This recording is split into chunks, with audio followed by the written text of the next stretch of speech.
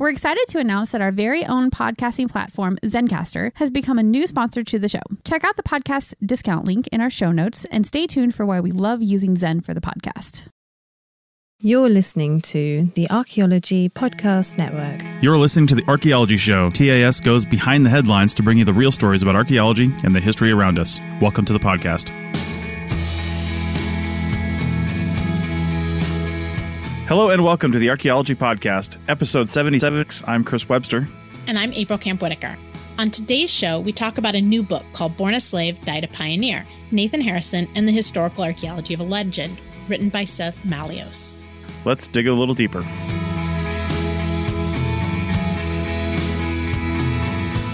Dr. Seth Mallios is professor of anthropology, university history curator, and director of the South Coastal Information Center at San Diego State University. An archaeologist, anthropologist, and historian, Professor Mallios received his BA from the University of California, Berkeley, and his MA and PhD from the University of Virginia. Dr. Mallios previously served as site supervisor at the 1607 James Fort Archaeological Site in Jamestown, Virginia, the first permanent English settlement in the Americas. Since moving to San Diego in 2001, Professor Mallios has spearheaded 6 research projects: the San Diego Gravestone Project, the Lost Murals of San Diego State Project, the Nate Harrison Historical Archaeology Project, the Whaley House Historical Archaeology Project, the San Diego Archaeological Geographic Information System, and the Historical Archaeology of Local Rock and Roll. Dr. Mallios has published 10 books, dozens of articles, and garnered nearly $2 million in over 80 extramural grants, contracts, and awards. All right, welcome to the show, everyone. April, I feel like we haven't done this in a little while. How you doing? It is crazy, but good. And I'm really excited about this show. I absolutely devoured this book. So, yeah, I mean, it's historical archaeology. It's my wheelhouse. And it read like this fascinating, almost mystery. Well, there you go. And it's good because I'm gonna preface this with a little bit of history I just learned yesterday as we're recording this. Well, first off, I have to acknowledge this month is the 5-year anniversary of the Archaeology Podcast Network. So please go out and share anything you want. You use hashtag APN5 and put up some pictures or something like that. If you're a member, if you have stickers, if you have swag, put up some pictures. Let us know that you're listening to the show and supporting us for these last 5 years. We put up over 2,500 episodes of various podcasts in that 5 years. So that's one bit of recent history. The other one is I just found out I'm related to an early governor, one of my first ancestors to come over from England, apparently, on my grandfather's side, my dad's side, and then his dad was John Webster, was an early governor of Connecticut when they came over from England, had 9 children. And I'm pretty sure with 9 children being the first Webster that we're aware of to come over here, probably spawned all the other Websters in the country. Or at least a decent chunk of them. I know, right? And we're officially related to Noah Webster, I guess, through that line, and Johnny Carson and Emily Dickinson, of all people, and both Bush presidents and Rutherford B. Hayes somehow. So that's a little bit of historical archaeology for you right there. But today, as I mentioned in the introduction and the bio, we are talking to Dr. Seth Mallios. Seth, welcome to the show. Thanks so much. All right, so we're going to talk about your book, Born a Slave, Died a Pioneer, and I mentioned that in the introduction, of course, and Nathan Harrison. But I did want to mention too, this sounded so familiar when I saw the book title, and I had to go back and do some searching, some pretty hardcore searching, because I didn't write very good show notes. But on the CRM Archaeology Podcast, episode 133, which we will link to in the show notes, I interviewed at the Society for California Archaeology meeting in 2018 in San Diego, California, Vicki Morgan, who is the owner of the Harrison Serenity Ranch, or at least was when I interviewed her. She still is, yeah. She still is. So we'll talk about what that means here in a second. But why don't you give us your background, and then we'll start talking about the book and Nate Harrison. So I'm a historical archaeologist, and I went to college at Cal. I had a great experience there, and then went to grad school at the University of Virginia. And my advisor was Jim Dietz, and he inspired me in all things anthropology, archaeology, and history. And after finishing up my doctorate there, I went to work at Jamestown on the Jamestown Rediscovery Project. Nice. And that was a fantastic experience, being able to be part of, the team that found the 1607 fort and the start of English America. And then all this ties together in that Jim Dietz passed away in 2000. And I realized that although I loved the Jamestown Project and I loved the friends who were like family out there for me, I wasn't teaching. I was just digging. And Jim was such a fantastic teacher. And I realized that I should be giving back. And so I went on the job market, and there was a job at San Diego State. And I'm from California originally, and I thought, wow, wouldn't that be nice? And so I applied for the job and was definitely a long shot because they wanted somebody who specialized in San Diego historical archaeology. And that was not in my wheelhouse, but I started doing some preliminary research. And if you can believe it, I got excited about finding more information on the historical archaeology of Nathan Harrison because I wanted to find, in my mind, what was the most fascinating American story in the region. And I didn't need it to be the earliest.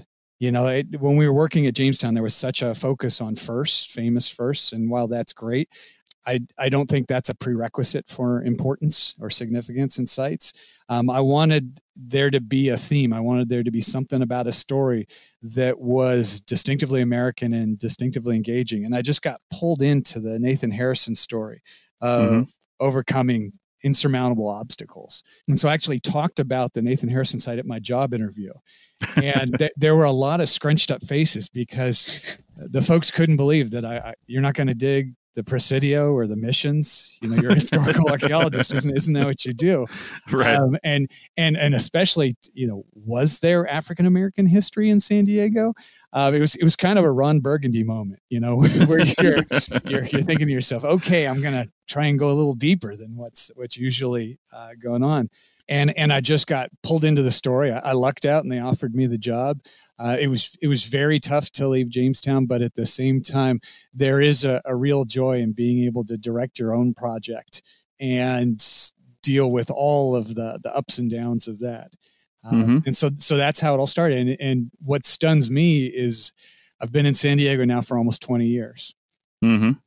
And, this is my home. And we've started a bunch of great projects, from inventorying all the old cemeteries to finding old WPA era murals, digging the old Whaley House well in Privy. But this one, the Harrison project, means so much to me because it really has been a 20-year project. Wow, that's crazy. So what you're saying is in 20 years, you haven't experienced a temperature that was plus or minus 70 degrees, 5 degrees. Yeah. It was wild because I went back to New York in November. I moved out in August and I went back to New York in November, and that's all of 3 months. Yeah. And you'd have thought like the North Pole had taken over New York by the way I was acting. I was like so cold. It takes about 10 minutes to get really soft here in San Diego. That's awesome. That's awesome.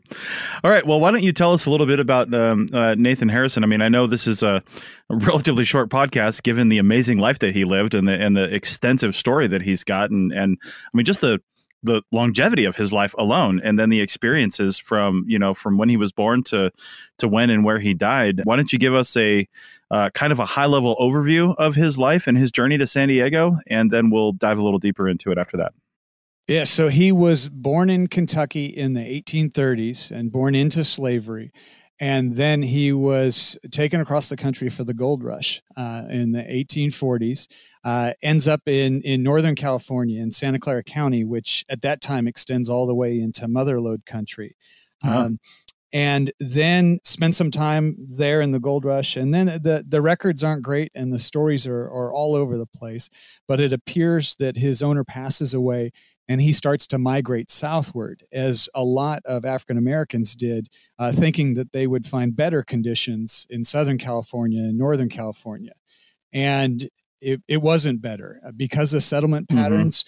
Northerners settled Northern California and Southerners settled Southern California. Oh my. And so unbeknownst to him, he was walking right into an area that was very secessionist during the Civil War, that had sundown towns, had some of the greatest amount of discrimination and violence towards ethnic minorities.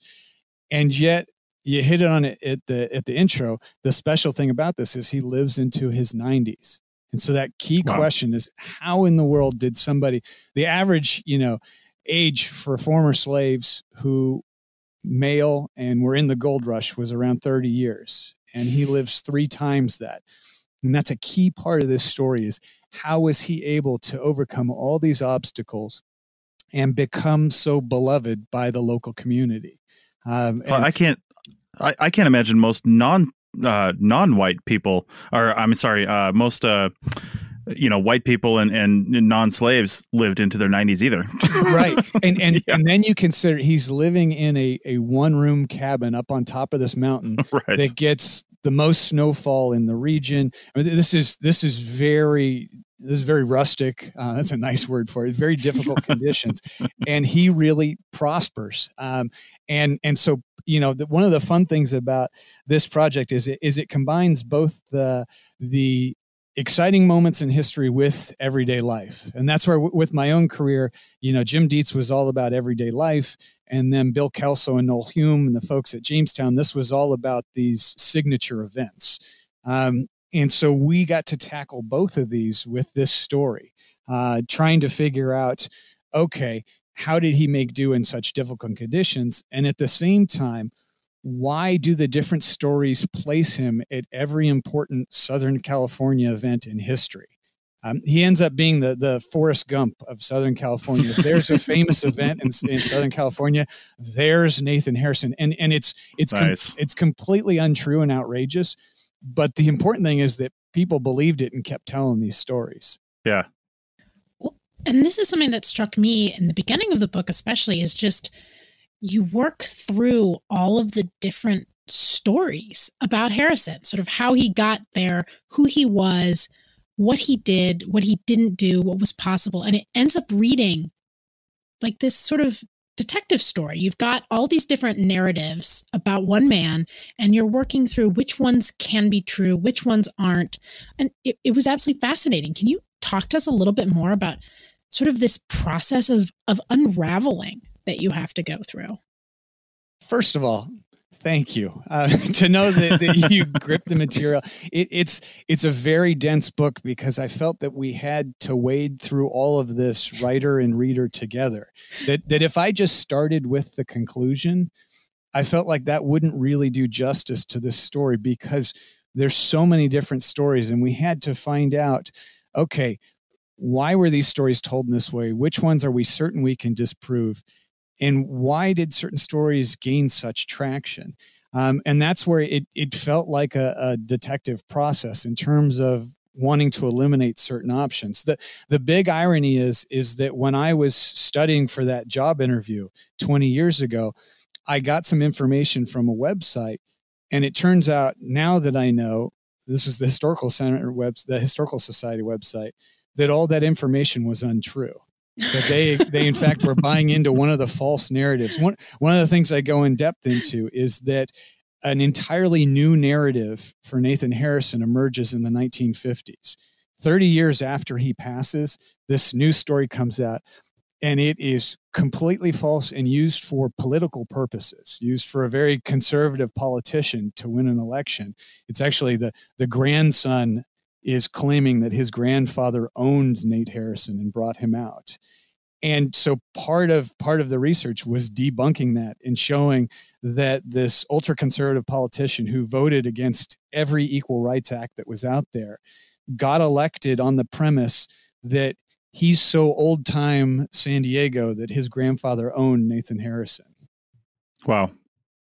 And that's where, what I've come to learn in doing historical archaeology for about, I guess, 30 years now, is that a lot of these projects, you start by saying it's just about the past, and then soon you realize, oh, it's just as much about the distant past and the near past and the present, and you even see future plans in impacting all this. I think is interesting is, as a historical archaeologist, I mean, so much of what we do is take these existing narratives about a person, a place, a historical event, and then sort of interrogate them from a different perspective. But very rarely does a book break down that process and actually stop and say, okay, here are all of the different stories and events and possibilities. Now let's line them up with the facts. And so I thought that was really interesting. There's such a discussion about publishing negative data almost. Yeah. And in a weird way, that's what you've done. You've published the negative data. You've said, okay, here's the options. What's lining up? So I'm just raving a little bit. I really enjoyed that. Thank you. And for me, what was so exciting was going in, I'm used to where the archaeology can help settle a debate between two contradictory sources. But this got so much bigger because we have over 100 different accounts. And what I started to see was this notion that all of them may be way off, that none of them realized that key punchline to the story that he was putting on an act for his visitors. And so this really changed my thinking as I was trying to be so explicit and take the reader with me through these steps of evaluating each of the sources. I came up with this new thought is, well, wait a second. What if they're all wrong? Instead of, trying to pick the best option between a binary debate, what if everybody's missed the boat? And what if that historical actor, what if Harrison himself was deliberately misleading people? And that's where, for me, finding all those fired rifle cartridges on the ground, finding the sharpened pencil lead, finding this evidence of self-armament and literacy when every single source said he wasn't armed and it was against the law to be armed, and all the census records said he wasn't literate. That's when, that was the aha moment of this detective novel. And I hope I'm not blowing the book for anybody, but that was this key moment where I thought, holy cow, and it wasn't subtle at all in the ground. It blew me away because it was so subtle in terms of the historical account, but archaeologically, when you have hundreds and hundreds of fired rifle cartridges and they're all the same caliber and they're all the same time period, you get to, that's part of the fun of archaeology, is seeing those patterns so clearly in the ground. Well, I think that's a perfect moment to step back and take a break. And then when we come back, we can kind of investigate more of this idea of minstrelsy and navigating this really racialized past, because I think that's a very interesting central message. So we will hop off to break and come back and talk about those issues.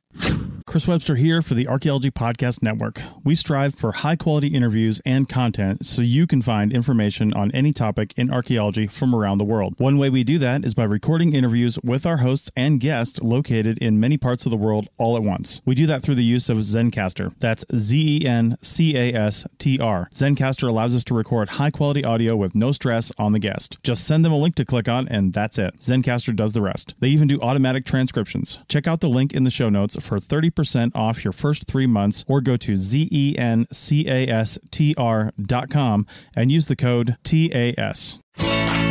Looking to expand your knowledge of X-rays and imaging in the archaeology field? Then check out An Introduction to Paleoradiography, a short online course offering professional training for archaeologists and affiliated disciplines. Created by archaeologist, radiographer, and lecturer James Elliott, the content of this course is based upon his research and teaching experience in higher education. It is approved by the Chartered Institute for Archaeologists as 4 hours of training. That's in the UK, for those of you that don't know. So don't miss out on this exciting opportunity for professional and personal development. For more information on pricing and course structure, visit paleoimaging.com. That's PALEO imaging.com, and look for the link in the show notes to this episode. All right. Well, welcome back. We're talking with Seth Mallios today. And we ended off our last section talking about these issues of minstrelsy, which is a really interesting concept. And if you wouldn't mind defining it, Seth, and kind of explaining a little bit what this means and about sort of the agency of Harrison. Yeah, there's this huge irony in the story in that the minstrel act is all about playing the fool. And it's a tactic that's been used by different disempowered groups, especially African Americans in the South, and also in the period after the Civil War. It's tough because we like to hear about history that everything after the Civil War was about progress and gains for African Americans. And yet that was one of the worst times for African Americans in the nation's history. There are more lynchings after the Civil War, in the period right after the Civil War, than before the Civil War. And in terms of different legislation and different behaviors.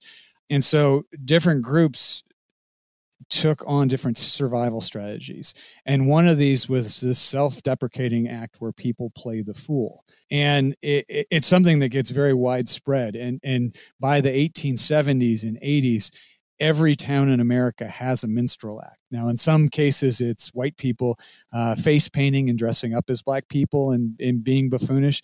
And in other occasions, it's black people playing this act, acting buffoonish. And the biggest irony of all is that Uncle Tom's Cabin serves as this set for it. If you read Uncle Tom's Cabin, Uncle Tom is the hero. He's a Christ figure. And yet in a very short time after it's published, it gets used politically and twisted into something it was never intended to be. Suddenly, Uncle Tom becomes this subservient toady. He has no redeeming qualities. And that's really at the backbone of this self-deprecating behavior, even though it's not what Harriet Beecher Stowe intended at all. And tying it to Nathan Harrison, where this gets so fascinating, is Harrison employs a minstrel act for visitors that come up the mountain. He puts on his oldest clothes. There are accounts by his friends that when he heard people coming, he would immediately find his most torn up clothing, and he immediately starts speaking in the most fractured Southern dialect. And then he introduces himself with the big racial epithet. He says, "I'm N-word Nate, the first white man on the mountain."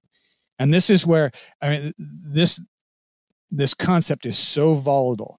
And it's one of the things that pulled me into this study so deeply, because there's no getting away from the heavy racialized environment and the impact on society today. You can't avoid race at all, nor should you in this discussion of Harrison, because he uses the N-word, and he uses it in this way that immediately disarms people. Take a moment, he uses alliteration, he uses the word on himself, and then he immediately does this reversal and says, "I'm the first white man on the mountain."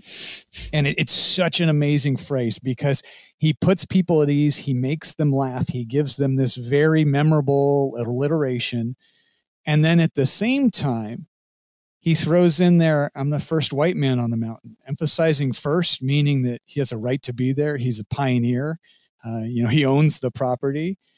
And then by calling himself white, he very cleverly tells everybody, "I'm not Native American." And in terms of the race dynamics of the time, that is a huge move to say, "I'm part of the dominant population." It's such a loaded phrase, and it's something that it's hard to unpack because it's so dense. But this is part of the secret of his survival strategy. He does own a rifle. We have evidence for that all over the site. And yet in none of the photos is that rifle showcased. And this is such an important thing, that he is presenting an image to the public that makes them feel safe, that makes them feel guilt-free. All these white people come up the mountain to visit him, and he gives them a little taste of the antebellum South, and he laughs with them. He tells them stories. In a way, they feel forgiven for all the atrocities of slavery and the Civil War. And yet the whole time he's doing this is just an act, because when we started digging deeper, both through the archives and the archaeology, we saw this double life that he led. He was married to, at different times, 2 different indigenous women. He gets baptized and he's adopted by the local tribe. His godparents are the tribal leaders. He speaks the Luiseno dialect. He's part of their community. And they even give him a different name. And this is what's amazing, is we see this entirely separate set of documents that's all about Inez Harrison. And you learn as you start to peel apart the layers, Inez Harrison and Nathan Harrison, that was the dual life of one individual. And one of the best parallels for this, why we can see how successful this minstrel act was, is there's an amazingly similar individual named John Ballard who settles in Malibu, a former Kentucky slave, is brought to California during the gold rush, homesteads land in Malibu. So many parallels with Nathan Harrison, except he doesn't do a minstrel act. He's not self-deprecating. He doesn't use the N-word on himself. He's nobody's fool. And the local residents in Malibu burn him off his property. Hmm. And that's where you realize that even though California history is taught as this, where it's a free state and it's this land of racial harmony. Yeah. But that is just complete crap in terms of the genocide against the Native American population, in terms of all the sundown towns and lynchings that were going on.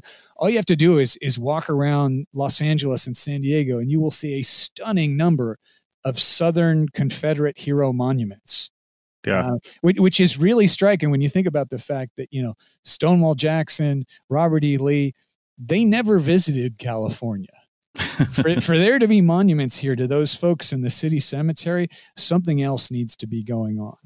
And so that's where this all came together. And I wish I could tell you at the start of this research that I had this all figured out and I was just, hypothesis testing. No way. The reason the book reads like a detective novel is that it was this learning process. It was this evolution that just, every question we answered also opened 10 new questions. Do we know what Nate Harrison's end game was? Like what his agenda was? Did he have one, or was he just, was he tired of his early life as a slave and just kind of messing with people? I mean, what was his deal? and this is where, it's important to realize his agency in all this. It's so easy to treat him as passive, as that he's in all these photos, and it's easy to think of him as the object of the photos instead of realizing, well, he got to choose whether or not to be in these photos. His best friend, Robert Asher, was often the photographer. He got to choose his clothing, choose the pose, choose the props. And so that question about endgame is a fantastic one, because it really turns the tables on, a disempowered individual suddenly being seen is very empowered, because he was a great storyteller and he loved to pull people's leg, and he would tell them sensationalized stories. He had a great sense of humor, and that was part of his shtick. But what gets so fascinating is that he wouldn't talk about his time as a slave. And that's, I think, I can't answer that question about what his end game was definitively, but I think we have these clues. And so if he's avoiding that whole time period, it's not because, he's not telling the whole story. And so that's where you realize, oh, no, this is part of something that's very strategic. He sees what happens to people who look like him and sound like him. And he knows the importance of having allies at all times. And when you look at his friends, it's fascinating, because you can make a diagram and you see the people that he was closest to, the Native American population, Spanish and Mexican ranchers, different Jewish founders. And you see that he befriends a lot of these disempowered groups. And then he puts on a show for the traditional white Anglo-Saxon Protestants that come up the mountain. And that's where, I don't want to overplay his agenda, but the more ways I look at this, the more I see this is a very calculating individual who was very effective in this minstrel act.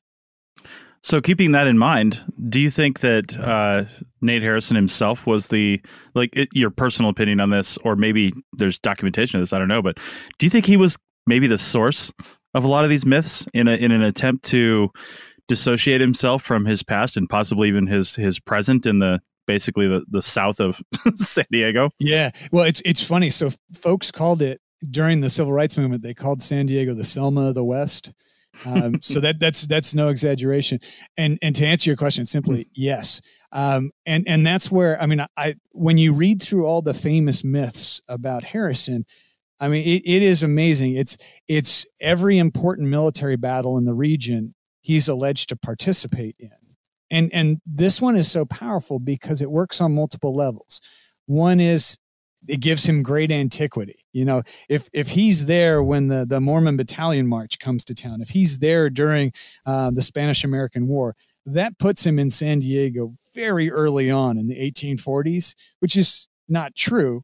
But again, no one knows if how much longer you were there before them. They just know you were there before them. And so he again, that antiquity in the area is very important for him having permanence and a right to the land. The second thing is throughout history, disempowered groups have gained equality through military service. So it's not an accident claiming or passing on a story that you were part of the military, because that is a great way to be accepted by the dominant group. Very powerful, especially when you're on the winning side. That's something that really works for his story. And then there are even things that just blow me away, because there are a few stories about him escaping slavery in the identical way that Jim escapes slavery in Huck Finn. And so you have this, this is where like the layers of legends just start to compress themselves. Ernest Hemingway says that all American fiction comes out of Mark Twain. And I'm a firm believer now that, well, it seems like American nonfiction seems to come out of Mark Twain as well, because these were the stories that were being passed on as the truth about Nathan Harrison. And that's, the fun for me with this book is I designed it to have 3 chapters, to have one on history, one on myth making, and one on archaeology.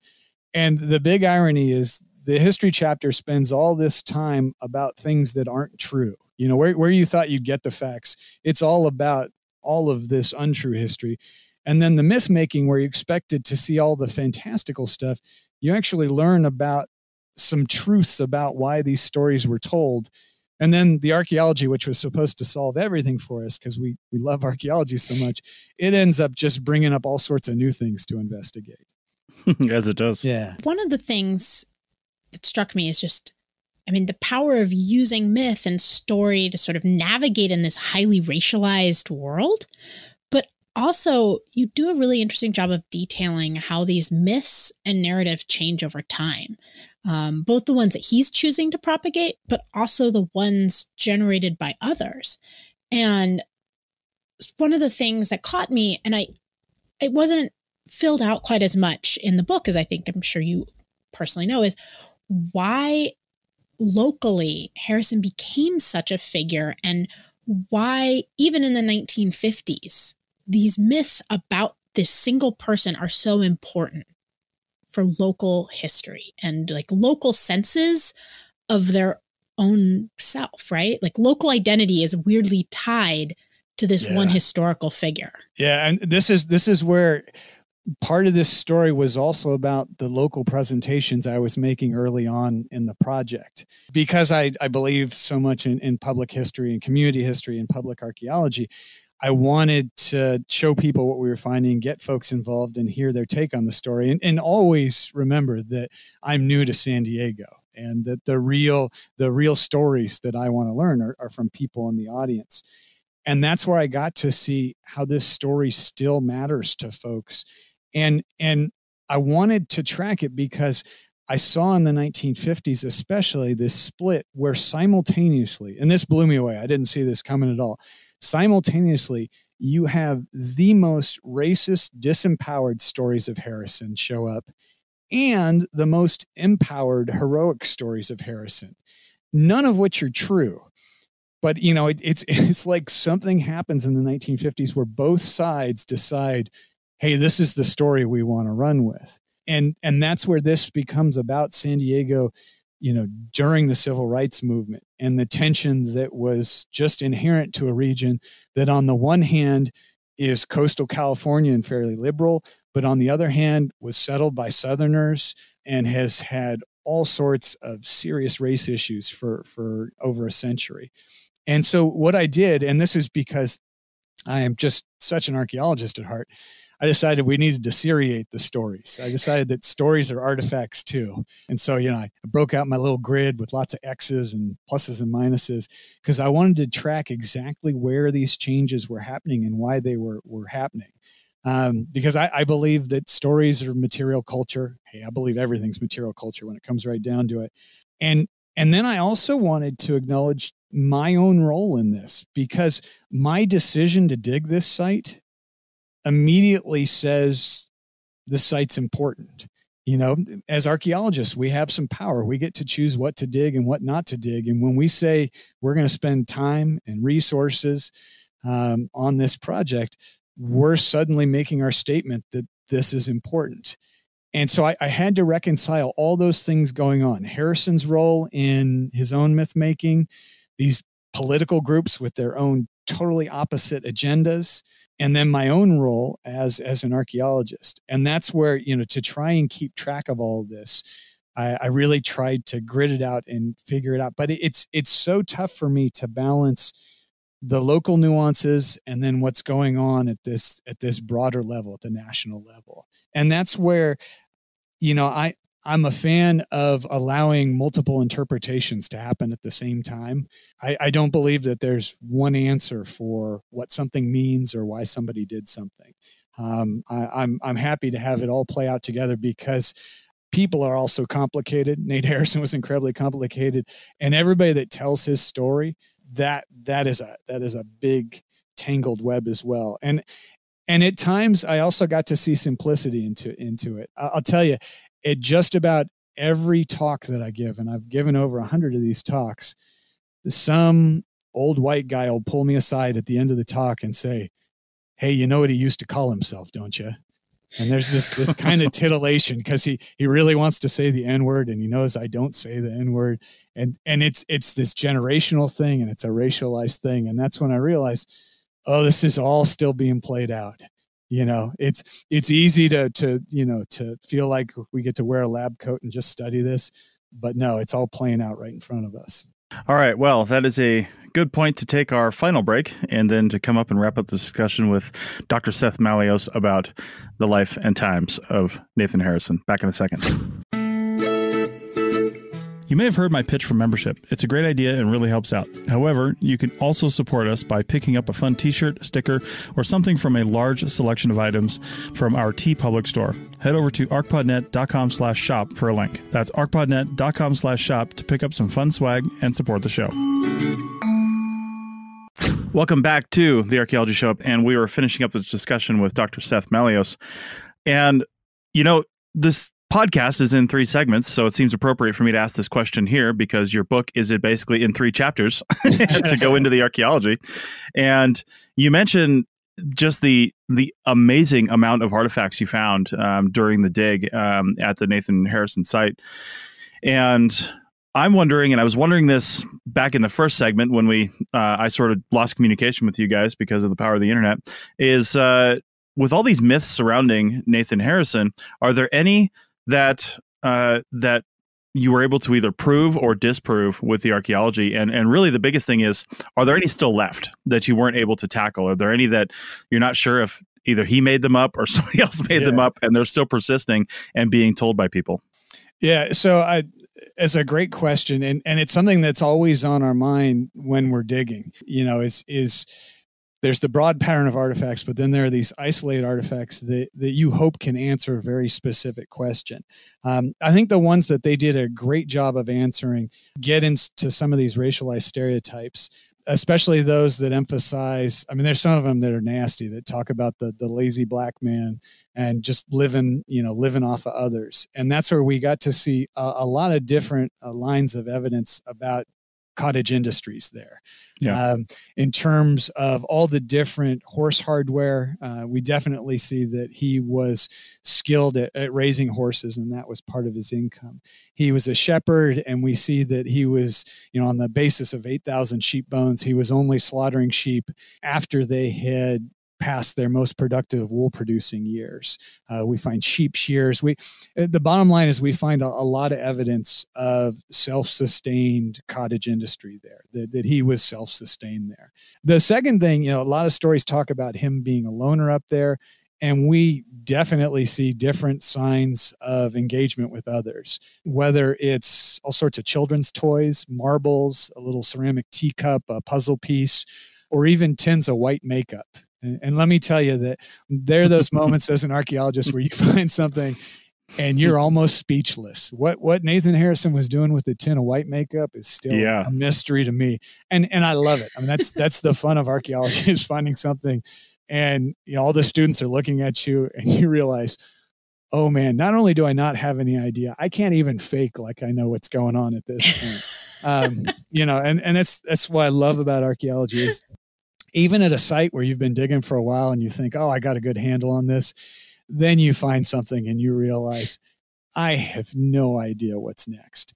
So there are a lot of myths out there that, that I still want to learn more about in terms of, was there any tie to his mining days in Northern California, in his life in Southern California? There are so many stories about the stash of gold that he had on his property.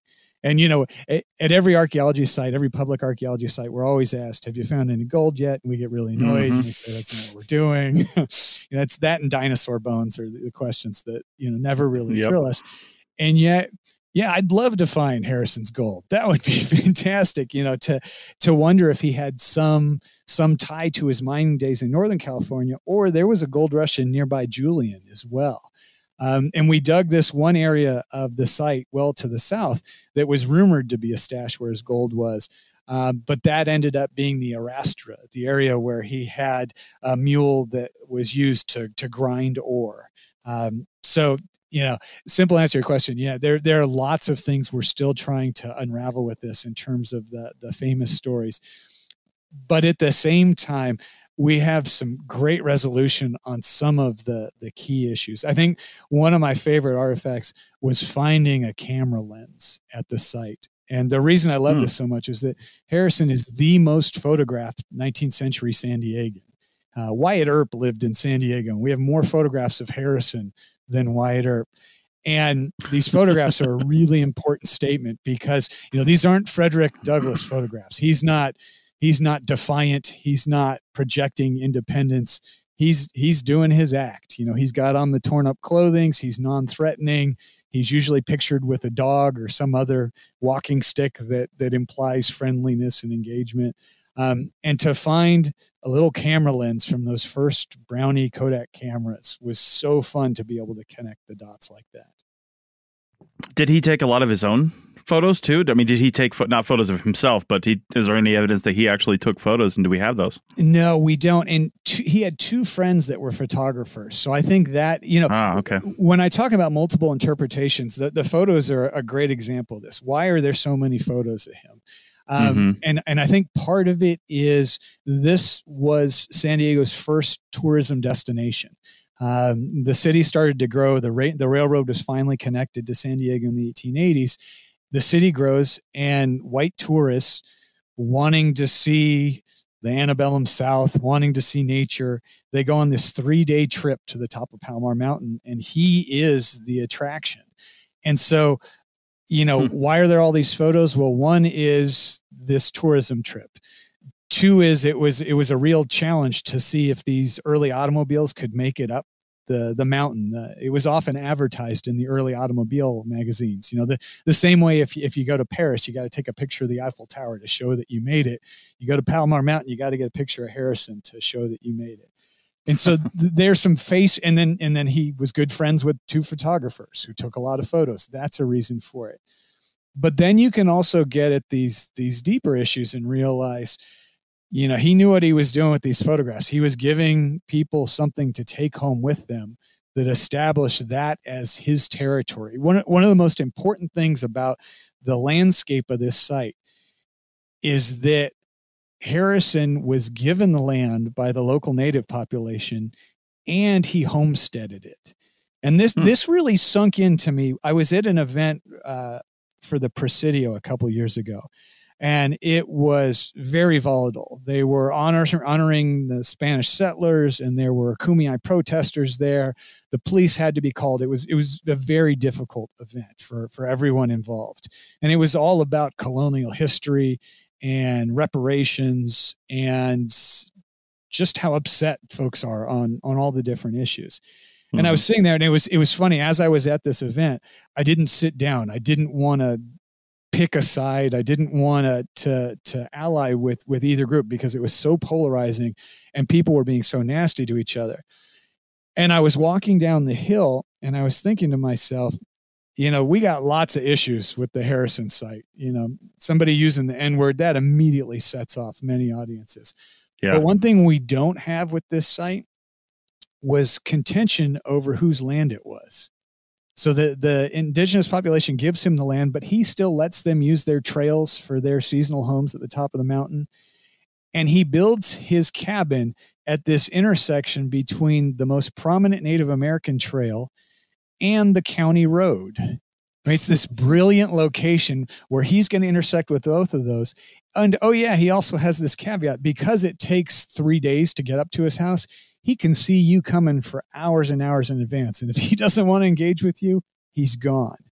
And so that's where for me, I got to see, all these different interpretations of what can seem so seemingly simple, like why so many photos?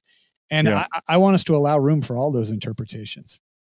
So one of the things that I've been thinking about, both reading your book and just in general, is kind of 2 points that I think we work with a lot in historical archaeology, which is this interplay between the archaeological materials and archival materials, and how our reading of one often affects our reading of the others.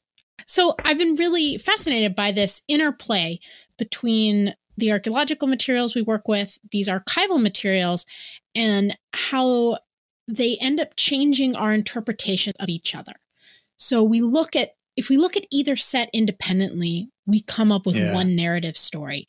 But when we bring them into dialogue with each other and we sort of shift between them, how readings of both start to alter. So, thinking about all of the issues around Harrison's self-presentation, when you see these visual images of him and then you see the archaeological evidence, all of a sudden that reading changes and you see the agency behind the photos in a way that you haven't before, and sort of shifting this outward into the community that you've been talking about and thinking about how our archaeological work, we work often with communities as historical archaeologists. We're asking them for materials. We're asking them for their narratives about historical events or people.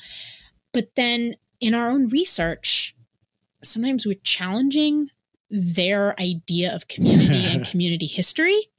And how this has played out in this project, in part because it has these intense sort of racial undertones to it. And ideas of, racialized past.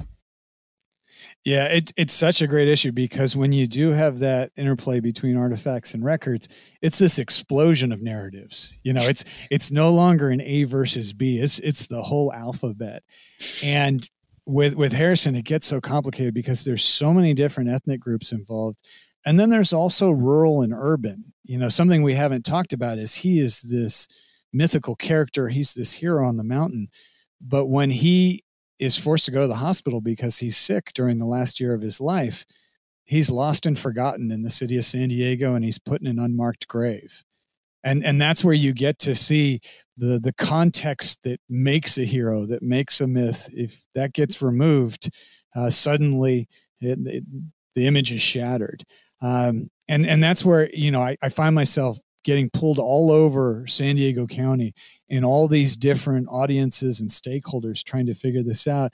And what's so fun about this is we're in the final stages of creating a large year-long exhibit in Balboa Park on this project. And it's that chance to not only show off the artifacts and the records and the myths, but to have people be part of our interpretive process. And it is so difficult because this story can be told in so many different ways. And we want to give people the freedom to find their own story in this and be interactive, but we also still want to be tethered to this notion of accuracy. There are falsehoods out there, and there are ways that we know certain things are false. And so we go back and forth on exactly how to design this. And so now the overall layout of this large year-long exhibit it's a trek up the mountain. And you actually start by sitting in an old vehicle and turn the ignition, and you get to watch this. We videotape driving up the bumpy mountain road. And then you get to walk through along this different path. And on that path, you see an exhibit for the 1850s and statehood and the gold rush. You get the 1860s and the Civil War, the 1870s and the Gilded Age. And you get to see Harrison's story and also the story of race relations, told in a very different way, not the traditional, everything's wonderful in California way, but in this very raw and authentic way. And then you make it to the cabin, and that's where you get to see the double life. That really is the big moment where it all comes together.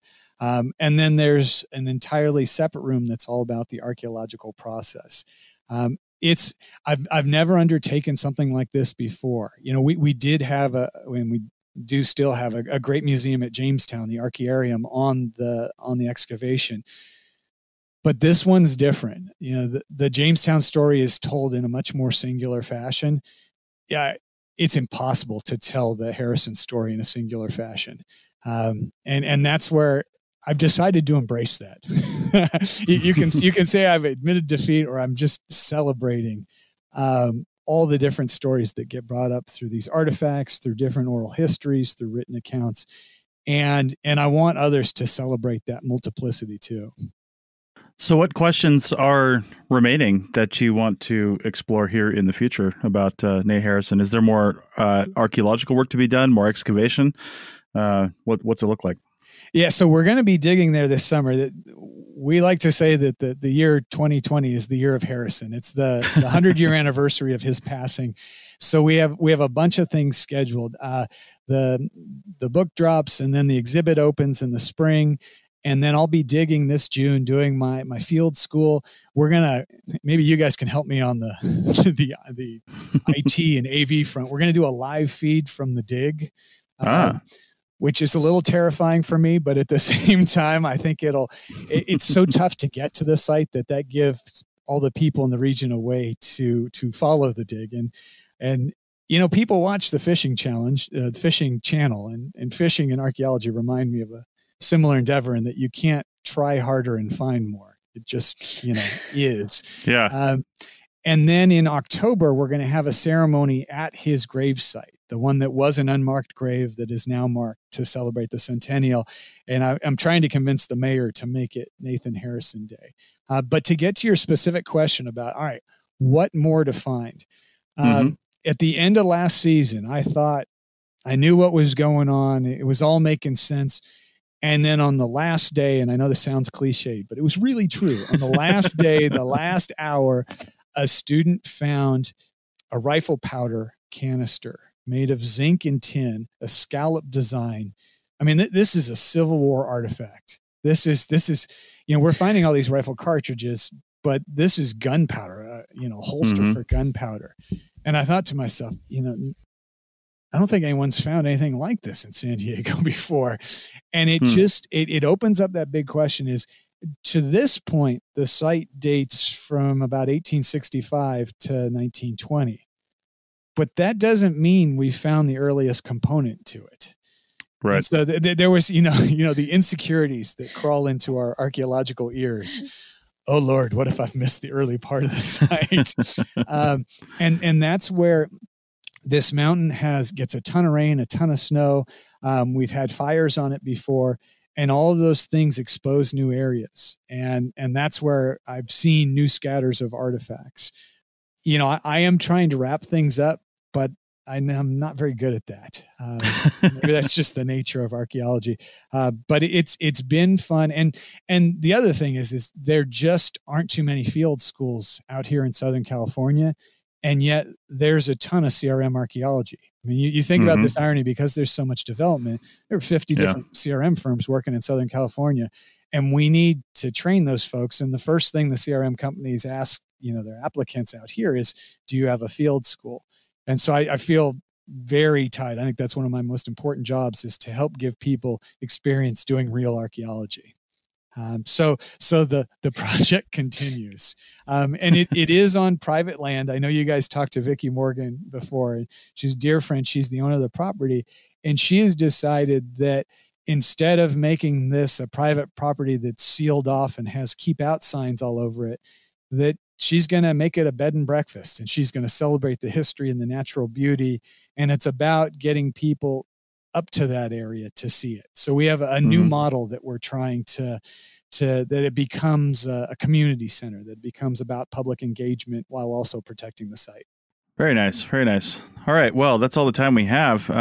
Dr. Seth Mallios, thanks for coming on the Archaeology Show and telling us about this fascinating history of this amazing individual. Thanks so much for having me. All right. And hopefully we can have you back on at some point in the future when more secrets are revealed. So we'll discuss those possibilities and bring you some more amazing content. And we have a couple more good interviews coming up on the Archaeology Show, so stay tuned for that.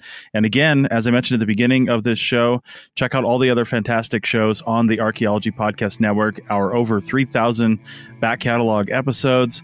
And if you're interested, go become a member at arcpodnet.com/members and help us out over here and to keep the lights on and keep this whole thing going. All right. Thank you, Dr. Mallios, and thank you, April. It's always a pleasure. Thank you.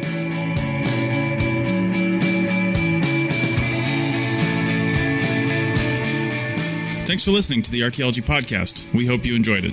You can provide feedback using the contact button on the right side of the website at www.archaeologypodcastnetwork.com/archaeology. Or you can email Chris at archaeologypodcastnetwork.com. Please like and share the show wherever you saw it so more people can have a chance to listen and learn. Send us show suggestions and follow ArcPodNet on Twitter and Instagram. This show is produced by the Archaeology Podcast Network. Opinions are solely those of the hosts and guests of the show. However, the APN stands by their hosts. Special thanks to the band Sea Hero for letting us use their song I Wish You'd Look. Check out their albums on Bandcamp at seahero.bandcamp.com. Check out our next episode in 2 weeks, and in the meantime, keep learning, keep discovering new things, and keep listening to the Archaeology Podcast Network. Have an awesome day.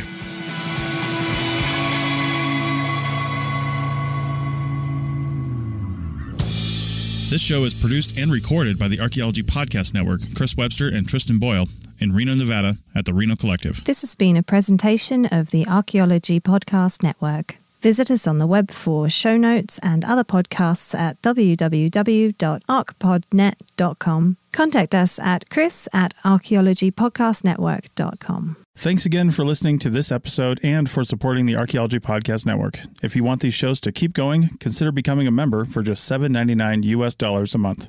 That's cheaper than a venti quad eggnog latte. Go to arcpodnet.com/members for more info.